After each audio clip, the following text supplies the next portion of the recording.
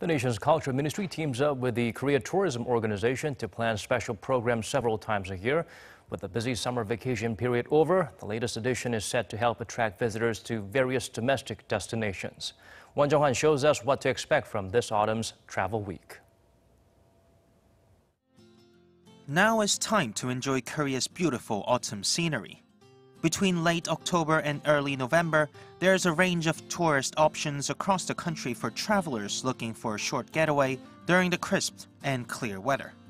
To help travelers enjoy the season, the government kicks off its annual Autumn Travel Week program on Saturday.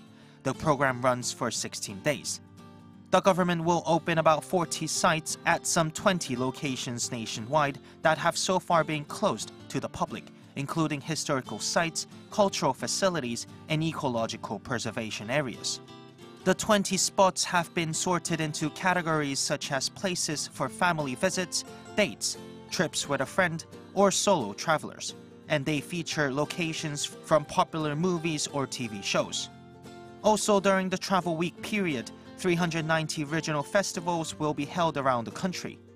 Government organizations and local companies will also provide benefits for travelers during Travel Week, offering 50% discounts on tickets for attractions like Jongmyo Shrine and Gyeongbokgung and Deoksugung Palaces. More information is available on the Visit Korea website. Jung-hwan, Arirang News.